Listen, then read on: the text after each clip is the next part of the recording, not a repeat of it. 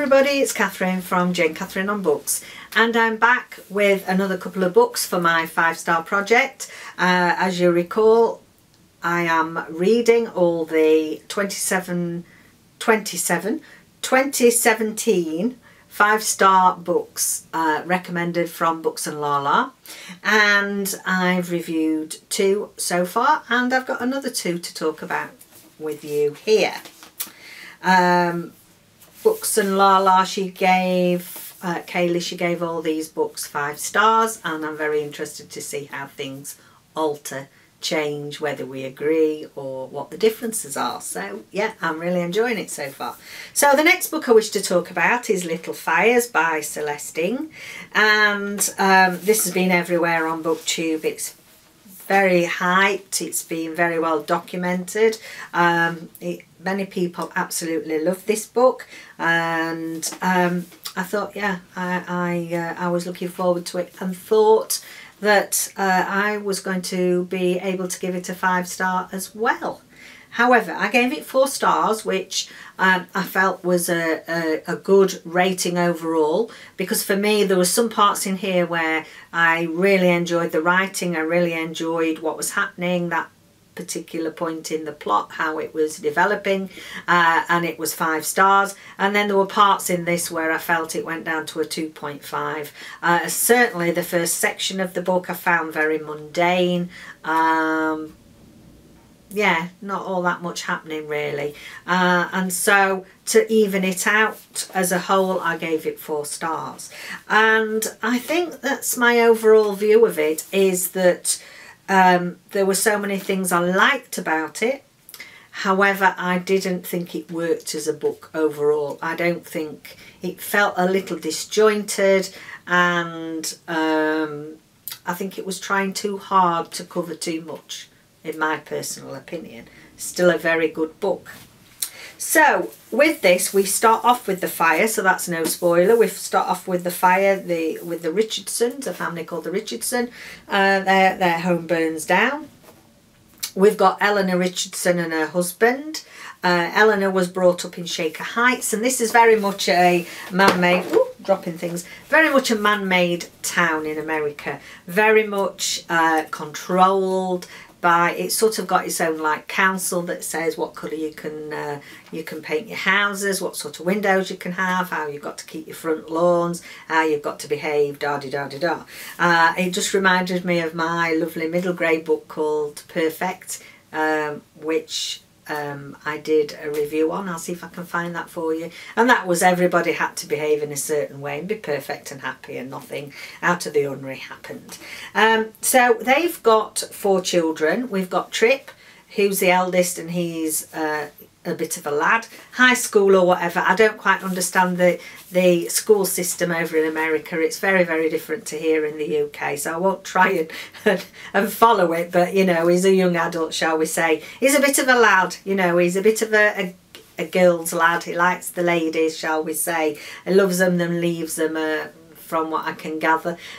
We've got another son called Moody, who is a very gentle soul. He is quite sensitive.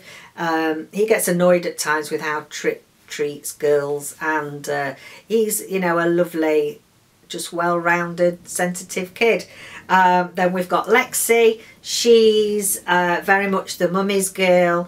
She's very much into fashion and being the it girl, shall we say. She likes to fit in, she likes to be centre of attention. And then we've got Izzy, who is the youngest, and Izzy is, they all think that she's strange, she doesn't conform, and I love her for that actually. She's one of my favourite characters. I love her, she doesn't conform, she kicks out, because Shaker Heights, why should you paint your door the same colour as everybody else? Why should you have to put your dustbins out in a certain way and the lid facing left or right or whatever? And so she's always been what they call a difficult child, and there were difficult circumstances around her birth, and there's never really been a great bond between herself and Eleanor Richardson, which is a shame, but Izzy is I love her character. She perhaps goes a little bit too far. You could imagine her being one of the suffragettes back in the day. She'd have certainly tied herself to the railings. And the other family that we have in this is, I don't even think we find out what their surname is, to be fair. But we have Mia and Grace. I'm sure her name's, no it's not, it's Pearl. I want to call her Grace. So we've got Mia, a single mother, and we've got her daughter Pearl, who they sort of move around a lot. They never settle in one place. Mia is an artist. She does all sorts of odd jobs to make ends meet, but really she's a very good artist and wants to really do that as a full-time career. They move into town, and basically the book is, we've got all sorts of dramas, all sorts of things going on within the two families, and mainly that's the basis of it all. There are some very important issues in here, and I'll just go through my list so that I don't miss any out, because I do think that these are very important issues to be covered. So we talk about peer pressure, how, and especially sort of we get to high school age, you know, there's a lot of pressure to wear the right trainers, to do the right thing, to be in the right crowd, sticking up for what is right, you know, and looking out for the underdog. And I think Izzy's character is very much in favour of this and tries to really look out for the underdog, even though her family think that she's just causing trouble. The family dynamics, you know, as we get in all families, mother-daughter relationships, the two different sides of those relationships. And we've got the side of mother-daughter relationships from Eleanor and her two daughters, and we've also got Mia with her relationship with Pearl, which is complete contrast. We also look at premature babies and how the impact that has on the mother and the child. And yeah, I can relate to that really. I was premature, which sort of back in 1960 when I was born, unless you were sort of living near a large hospital, you didn't always make it. And I suppose I was meant to be here, really. Meant to be here because we were living in Sheffield and Northern General Hospital, where actually I did my nurse training there. Had a special care baby unit, which very much was in its infancy back in those days. But anyway, but they didn't have facilities for the mother to stay. And my mum was quite ill when she had me. So they just sent my mum home. And you know, it wasn't easy for her to come in and visit me, and she was too ill to. So yeah, I do, you know, I do see that side to things. And I know my mum and I did have a chat about this a few years ago, I think, really. And also how I had a very good bond with my nana, my mum's mum, because she used to live near her, and she used to catch 2 buses every day to come and sit with me in that incubator. And, you know, a fantastic relationship developed between my nan and myself. So, yeah, very interesting to read that, to see what the dynamics were in this book. Infertility and adoption is a big theme here. Teenage pregnancy, mental ill health. So, some fantastic themes. They were covered well, however, there's a great big list, and I think, you know, there was too much crammed in. I would have preferred a few of these being chosen and looked at in more depth. So really, you were going along a plot line about something, teenage pregnancy, a few pages on that, and oh, lo and behold, you know, we've got some mental ill health showing its head, or we've got something else. So for me, I'm sorry, the book didn't work as a whole. I liked it, I didn't love it, and so therefore, as I've said, I gave it 4 stars as a roundup. Now, I'll have to get this from the floor, seeing as it's gone flying on the floor. And so the next one is Radio Silence, Alice Oseman, another book that has been well documented on BookTube, and many people have loved it. I've only just finished this. I did a buddy read. I quite like this colour. the cover on this. I did a buddy read with my lovely booktube bestie Kerry Ann from Woman vs Books. We try to do a buddy read every month, and yeah, what do I say about Radio Silence? It's definitely a YA contemporary. It's I think it's got an interesting format to it. So we've got the normal style of narration, and then ever so often we get excerpts from a podcast, and I think that makes it very fresh and of the moment and suitable for a YA audience. And again, in a way, this is a family drama of a sort, I would say. We have two main protagonists in here. We have Caris, and no, sorry, well, Caris is, but she's in the background, shall we say. She's a small character, but she's sort of quite an important theme, shall we say. She's a theme throughout, rather than just a person.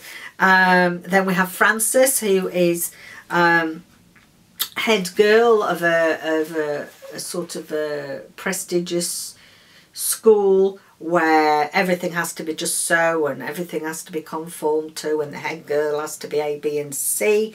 And so she adheres to that, and people don't really know the real Frances for quite some while, because she's got to keep up with the standards that the school have set her to be able to be head girl. She's very, very clever, very intelligent. She's heading for Cambridge, and so she's got to get buckled down and just study. And then the main person that we've got is Aled, and he lives across the road, and he's got this sister Caris, who used to be a good friend of Frances, and we start to get a nice friendship. I do like the friendship in here of Aled and Caris, and it's nice to see that I think both of them in their own way are struggling with coming to terms with how they have to behave at school, what's expected of them academically. Especially Aled's got a mum who is a governor, and they don't do anything else in that household but study. So I really loved that friendship. I do have to say that I did struggle with this, especially at the beginning. I really struggled with it. It took me a while to get into the idea of it, to get into the podcast, what was happening in the podcast. I think a lot of that was my age, I have to say. You know, there's a lot of, I know when I get texts from my boys, I'm thinking, right, let me decipher what they mean here, you know. So I think it's very much targeted at a YA audience. And, you know, sometimes I've been enjoying some contemporary YA recently, and I've loved some of it so much that I've sort of come to the conclusion that, you know, it was suitable for whatever age group, and it wasn't just targeted at a YA audience. But after reading this, I felt that very much it's a good book. I think it's very good for the themes that it covers. And the main thing about this is the education system. So in a way, the podcast has a bit of a, you know, a bit of a stab at the education system in the UK. We learn a lot about how kids are expected to get grades. There's another character in here called Daniel, who is the head boy and a good friend of Aled's, and the pressure, and I can understand this, and I'm sure there's some of you out there that are going through this with your own kids. The pressure that they're under to get the grades, to get to university. In certain schools there's a great push that university is only way to go, and you won't do well in life unless you go to university. And you know, the bunch of characters that we've got in here that are having to follow that are about to have nervous breakdowns and crack at the seams.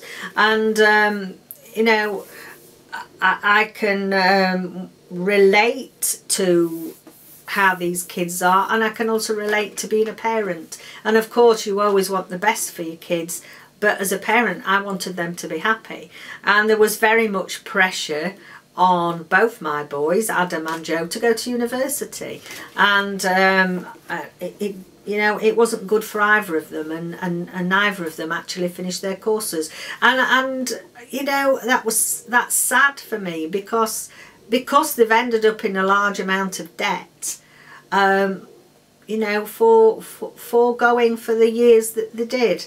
I'm not disappointed in them. I'm always proud of my boys, as long as they do their best, and I want what's happy for them, and I knew they weren't happy.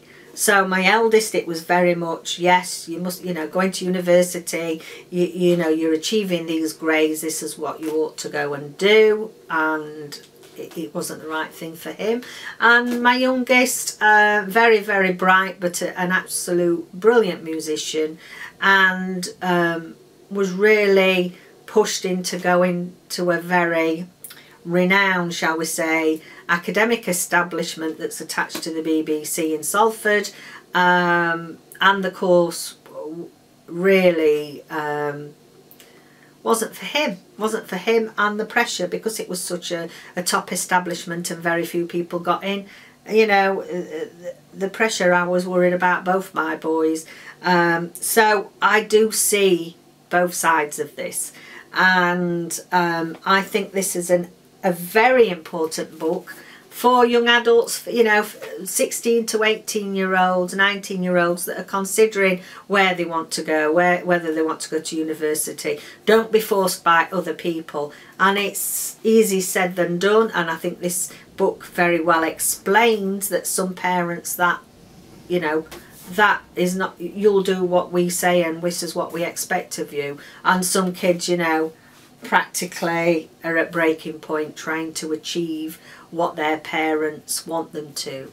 And I think there's a lesson in here for all of us, really. You know, for parents, that yes, you want your kids to do well and you want them to achieve the best they can, but you know, we don't want to push them. So many young kids commit suicide because of pressures of attaining the grades, and we don't want that. I think this is a very important book for all that age group to read, because I think it lets them know that there are choices, that there are other kids out there that are going through exactly the same of them. And I like the outcome of the book. In a way, it's no, you know, in a way there are choices, there are decisions that can be made that can be positive, and there are ways out of being pressured for whatever reason, pressured by school, pressured by family, pressured by your peer group, and I loved it for that. So I gave it 3.5, two grading systems I think really. 3.5 for my own personal enjoyment of this book. I appreciated it. I think it's an excellent book. You know, I gave it 4 stars for the book itself and the excellent way it portrays the topics of now, the topics of the education and the pressure on young adults. I gave it 4 for that. But, you know, I rate books on my personal enjoyment, so it was a 3 to a 3.5 for that. And I'll be honest, you know, it's not my age group. It's not one of those YA that really is a YA book that is its main audience, but also thoroughly enjoyable for adults.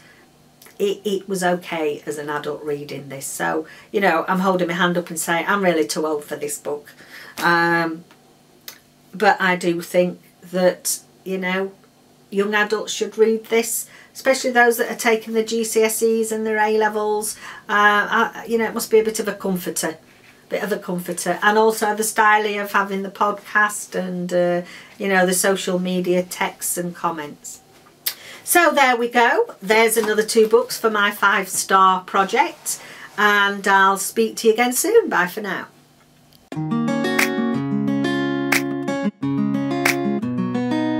Whoa.